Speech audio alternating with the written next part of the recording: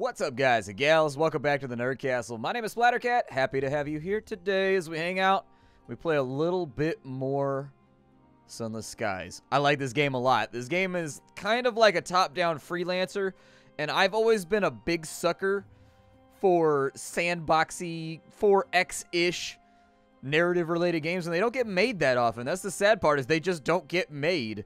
And so I think that's the niche that Sunless Seas and Sunless Skies kind of filled in, along with like Rogue Galaxy and games like that, where it's a game that you can play it however you want. There's no right way or wrong way to play it. And then they also feed up like a really strong narrative along the way. And so I'm really enjoying myself with this series. I'm thinking it's gonna be a long term. So now that the long dark is over due to poor discretion, I'm thinking this is going to be the thing that's filling in the channel like every 2 or 3 days. I'll give you like 30 minutes of Sunless Skies, and we'll just keep it going so that you have a longer series here on the channel.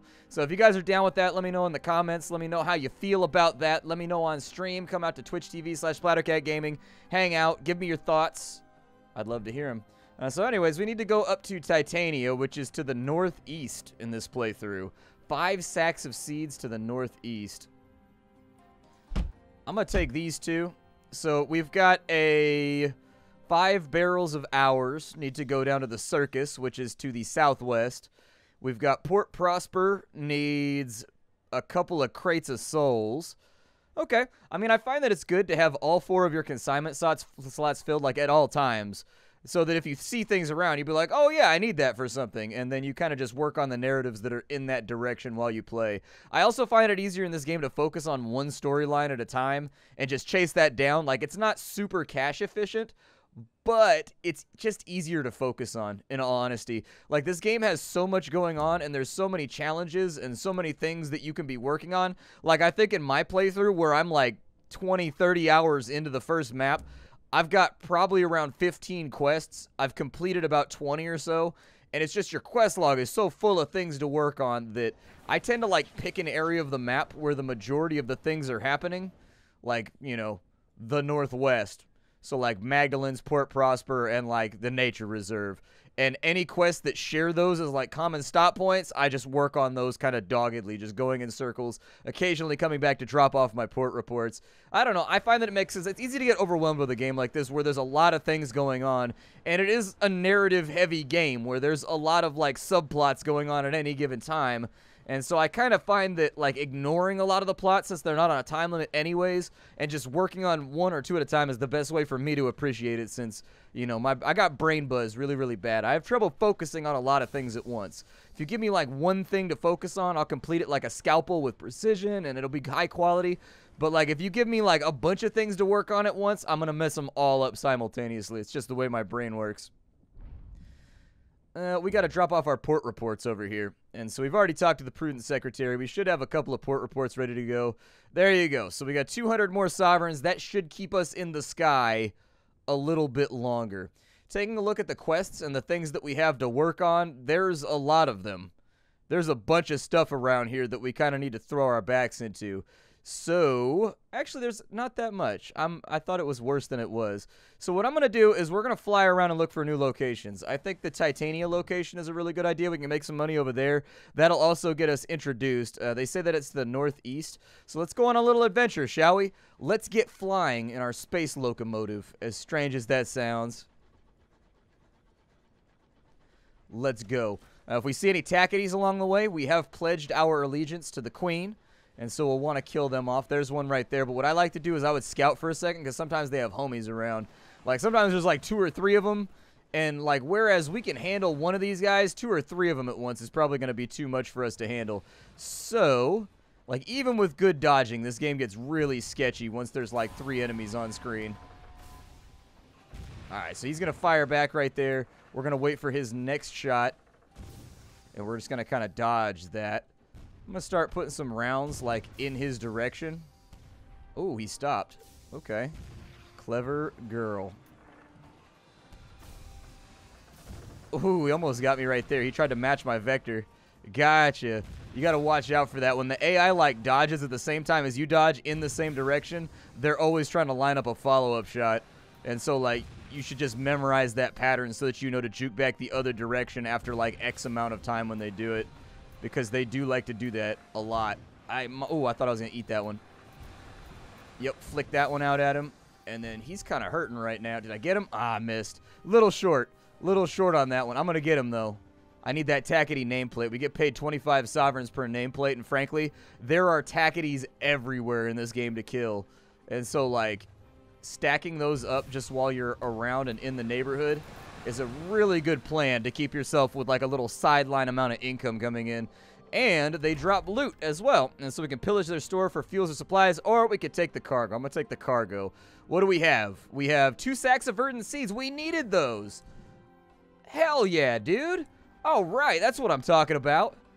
But yeah, we actually picked up the seeds that we needed, so that's kind of crazy. We got to go to the northeast now, though, and we got to find where Titania is. Titania, kind of an interesting place. I think you guys are going to like it, but part of this game is the journey. It's not necessarily the destination. Like, it's all the things that happen before you get to the destination along the way. And so I got a feeling we're going to have some good events today. We got a lighthouse over there. I think there's a way to the northeast over here. What is that? Treasure? Hold on. Who said there was treasure down here? Ooh, there is. There's flotsam. Yeah, let's get it. Let's grab it. Oh, there's a bad guy. I'm going to flick a shot at him. But yeah, these guys are kind of like upgraded versions of the normal Marauders. You'll kind of want to keep an eye on them. So they've got shotguns like those right there. Much more difficult to dodge. Much more likely that you're going to take some damage. They also have a charge attack that they'll fire off every now and again. And so if you've noticed, I've put my back to the wall right here. And what's going to happen is if he tries to get me with that charge attack, he's going to endo into the wall. And there it is right there. Unfortunately, I had to reposition because I wasn't trying to eat shotgun right now. But we may have to back off. Now, each pellet of the shotgun does not do that much damage, but it does enough to be considered. Yeah, let's... Oh, I'm overheated. That's really, really bad. Okay, so my maneuverability is going to be a little bit lower for a second. I'm going to try and get up on this wall right here. I don't know how interested in fighting us he is, but... Oh, he stayed out of the way of that one. Yep. Damn. Get back over here. Get back over here. He's trying to line up for a charge. If I eat a shotgun, that's okay. I'd like to finish him, though, before he, like, shreds all of our armor. The crew of the weathered engine have been driven mad by the wind and the stars and the things that haunt the sky. Let's go ahead and we'll loot the hold. I don't think we need an intriguingly bulging sack. How pleasingly it rattles. A stoppered vial falls out of the sack after sufficient shaking. A collection of gathered disappointments that someone might be willing to pay for. So these are low-quality souls. There are also high-quality souls, if you didn't know about that. Now, the high-quality souls, that sucks. We could have had room for that if that fight had gone on a little bit longer because we were about to roll over our fuel and our supplies. Lame. We had to jettison something like legitimately 5 seconds before we would have had room. Oh, well. Those are low-quality souls. So souls in the world of Sunless Skies and Sunless Seas are of varying qualities. Like people that were like church-going and had lots of friends and were loved by many are like really, really valuable souls. The souls of criminals, the tarnished, people that did bad things that are against, you know, good nature or against religion or whatever else. I don't even know if you could say religion. Because, like, there is, like, Christianity in this universe, but it's, like, different. It's, like, morphed. And so, anyways, basically, bad people have shitty souls that no one wants to pay a lot of money for. And if you're a good, upstanding person that everybody loves and everybody admires, then your soul is worth, like, a fortune if you sell it. And so you can find differing grades of souls that will sell for different amounts. Those are crappy souls right there. We got the souls that you would probably be able to harvest off of the, like, floor mat of, like, a 2002 Kia Sentra. Like, they're not great souls. They're like, they're rough souls. They're a little bit unshaven. Let's go ahead and send the bat out and see if we find anything over here. I'm trying to... What do we have? Hey, we found it! All right! I wandered right into it. Nice. Like, sometimes it takes me for, like, even with my experience in the game now, having played, like, a lot, like, sometimes it takes me a while to find locations. Like, it seems, sometimes it feels like your bat finds everything but the port that's in the middle of all the other stuff. You're just like, please find the... Please just find the port. All I want from you is to find the port. I don't know if this is actually Titania. It's looking a little snowy over here for Titania. Yeah, it's Carillon. Okay. You can tell from the checkerboard floors. So, That means it's either over here. Did it say which way it was favoring? It said north-northeast. Oh, so it's more to the north. Okay. So I'm kind of looking direct 45 degrees right now. And instead, it's probably like right here. I misread it. Oh, well, we made it all the way out here. So we might as well gather a port report and see what storylines are available in Carillon, the place where devils dwell. And spin around inside. The Garden of Insatiable Roses. What are roses insatiable for? I would assume like sunlight, like light rainfalls, dustings of water. I don't know. Oh, we leveled up. Nice. The Peaceful Carmine Institution was founded by devils from London and dedicated to the betterment of the soul. Bothridge's A Tour of Heaven describes it as a cross between a spa, a sanatorium, and purgatory. She commends its bracing airs. Now, let's go to the shop real fast first and see what they have on sale. They have bronzewood. We do need bronzewood. They also have chorister nectar.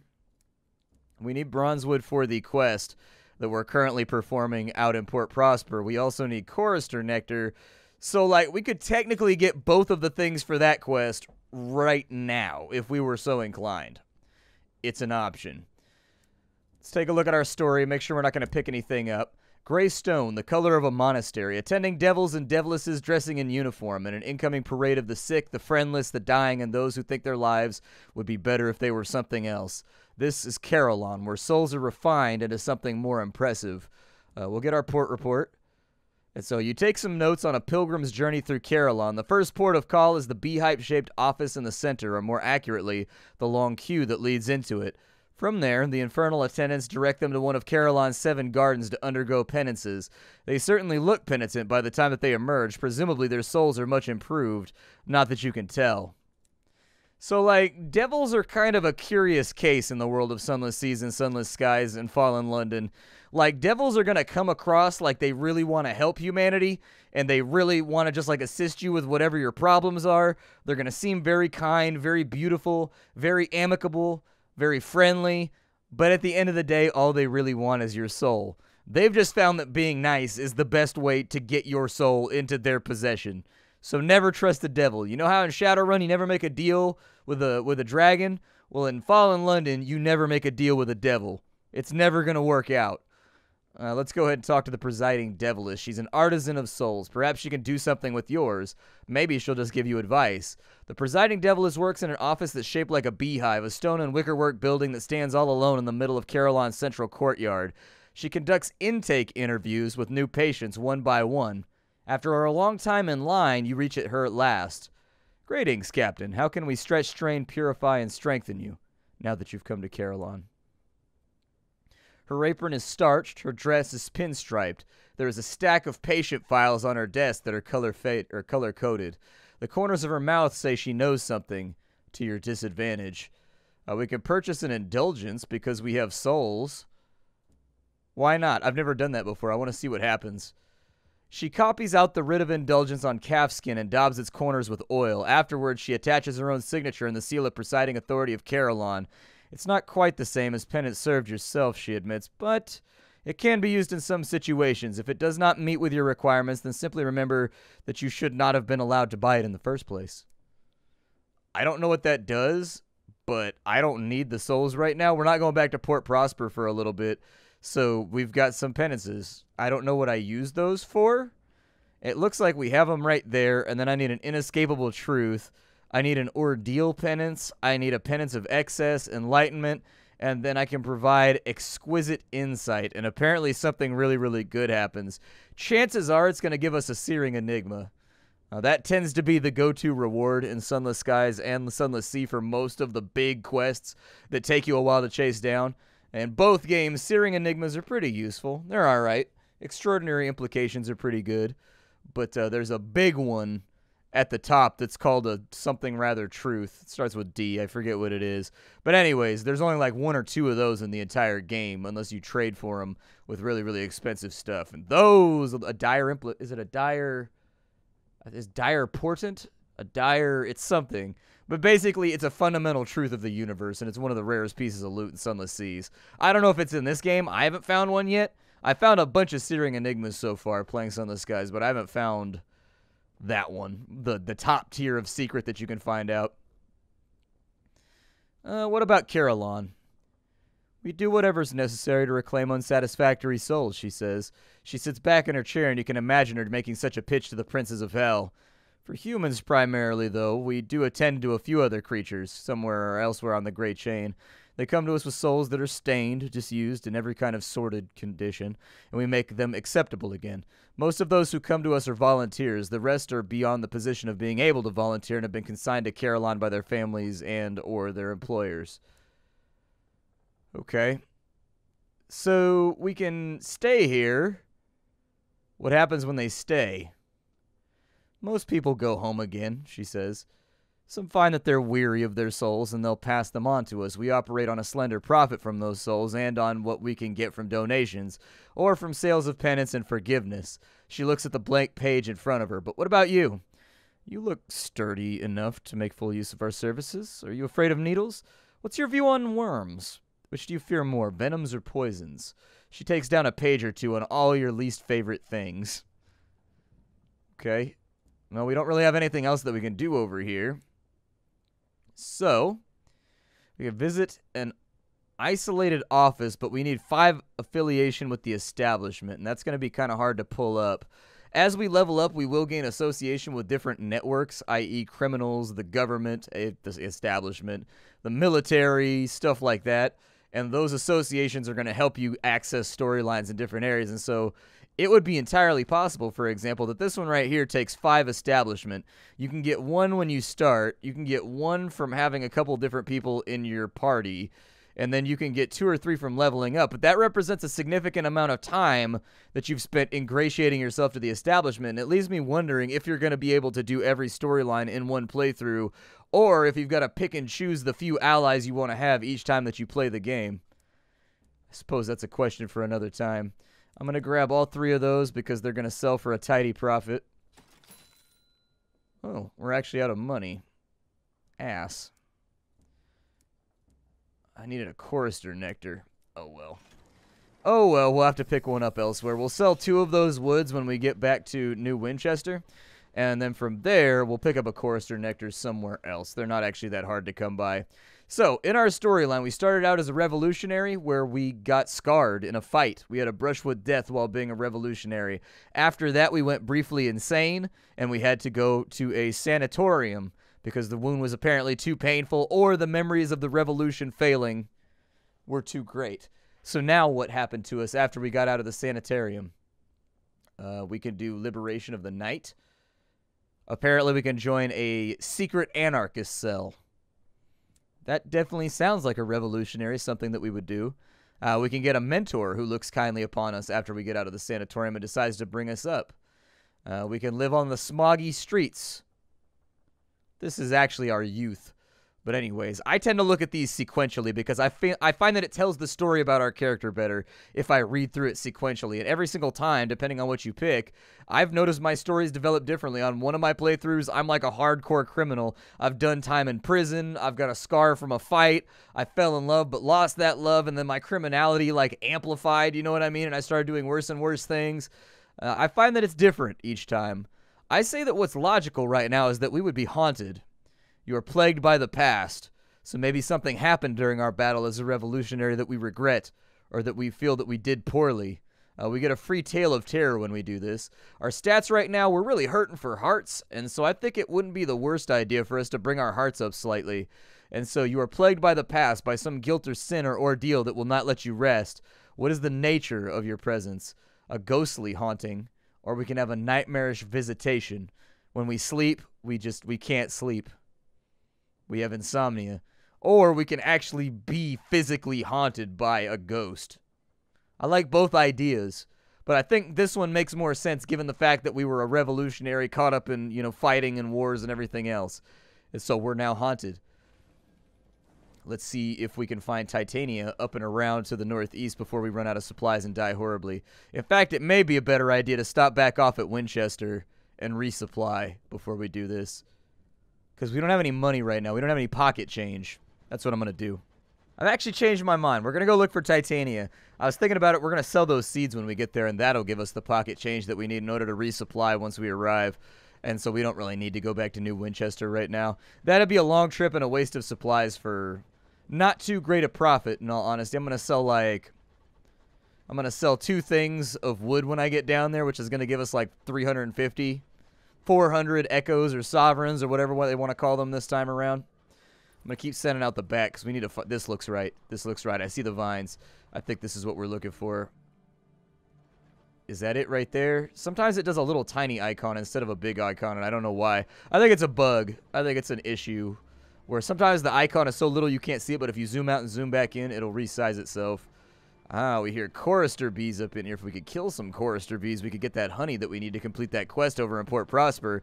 And then I can super regret using up all of my souls because I said we weren't going back over there. But obviously, if we complete the quest, we're going to beeline straight over that way because there's profit in it.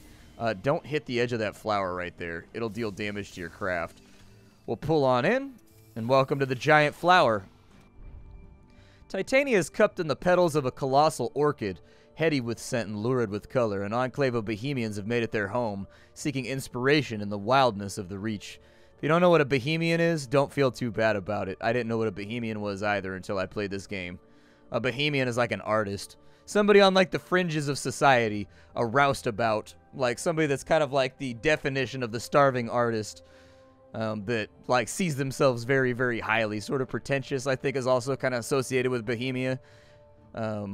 So let's go to the shops first, and we'll drop this off. So we got 5 of those. That's 400 bucks we just picked up. We got $100 as a bonus. A florid landscapist is planning a modest floral garden in Titania. That should do it, the florid landscapist declares. She stores the stacks carefully away from any sources of water, because the flora of the Reach are dangerously ebullient when nourished. Ebullient? I don't know how to say that word. I learn a lot of new vocabulary when I play these games. Please accept this as traditional or as additional compensation. Nice. Oh, they've got hours over here. Don't we have a quest to drop off hours somewhere? Yeah, at the circus. There's profit in that for us. Let's go do it. We're also going to use a little bit... Oh, we can pick up the chorister nectar here. I'm not against it. I think I'm going to do it. It's going to cut into our profits a little bit, but I find that to be acceptable. All right. So we're on the road. We have tasks to undertake. Let's go back to Valentine Square real fast, and we will go to Oberon's Landing. We'll get our port report done. What is Titania? It's a question without an easy answer. To poets, it's a place of inspiration. To stoneworkers, an untouched slab. To the playwrights, it's a blank page. A place of tranquility, creation, and your interviewee pauses looking suddenly worried. Do you hear that buzzing? I need to go inside. The port unfurls itself and welcomes you ashore. This perfumed haven was intended for thinkers, artists, philosophers, poets. Instead, you enter its main dome to find yourself surrounded by arguing Bohemians and the unfinished shells of buildings in a variety of styles. Nobody looks happy, but at least everyone agrees that it's somebody else's fault. We can explore. Why not? Light sparkles through the jeweled petals onto the marble white paths. Wherever you explore, poets and singers perform their latest work, while artists peer behind canvases to try to capture the beauty in oil and chalk. In the horrors of the high wilderness, this is a place of safety and wonder where nothing could possibly disturb the peace. But what's that buzzing in the distance? All right. Titania's petals fill the air with a perpetual perfume, but eventually become accustomed to it. Even so, the scent of so many flowers in the mayor's small office sends your senses reeling. Obviously unaffected, she sits behind her desk and gestures for you to take the other chair. Is there any work here? The rhapsodic mayor shakes her head. I think you'll find us most self-sufficient, Captain. Enjoy your visit and take in some poetry. If I think of anything that we might require, you'll be the first to know. Okay. What's it like out here in Titania? Spectacular place, isn't it? We couldn't believe that nobody else had colonized it after, well, whoever built all the crystal domes and spires. Honestly, I couldn't really believe our luck. Yeah, this sounds like a recipe for heartache. I'm pretty sure something bad's gonna happen here. Let's continue back to New Winchester, shall we? We got a little event over here. There's a little bit of combat, too. I killed a raider or two. No big deal. It was easy peasy. But we actually have a bunch of settlers over here. Let's see what they want. Settlers who live so far beyond the edge of... We've already read this. This place is warm and welcoming in the wide night. We can trade them a sky story and they'll give us supplies. We can leave swiftly. That'll lower our terror. We can give them munitions so they can protect themselves, and they'll trade us bronzewood for that. It's a really good trade. If you get the munitions for free from like loot, or if you get them from like a sale at a bazaar, you can turn 30 sovereigns into 175 sovereigns real quick, so don't overlook that right there. Let's go ahead and we'll go ahead and reduce our tier by eating our fill. You enjoy a meal of sticky porridge and viney vegetables. Afterwards, you and your host exchange non-committal observations on the war between the stovepipes and the tackities. Your crew are content for a time. One of them even speculates idly about settling down. Yeah, don't do that. I need crew on this ship. I need people like manning the hatches over here. Otherwise, it's not going to work out for us. In a lot of ways, this is a hard game to film. Much like Sunless Sea, because so much of the time is just spent in isolation, kind of floating around the galaxy, basically. And I think that's part of the atmosphere of the game, is that you really do kind of feel alone. And Sunless Sea was also very good at that, where it felt like you were just kind of traveling randomly, you know. But it's kind of strange, because like you want to cut it out a lot of the time with a YouTube video. But at the same time, it's such a large part of the gameplay experience that you want to showcase that for people too, that like there is a lot of travel time in this game. There is no fast travel. But while you're traveling around, there is plenty to think about, like what quests you want to do, what things you should be working on at the given moment, what dangers are waiting for you, the random events that pop up. And so I think it's a good thing. I think they strike a really good balance in between, like...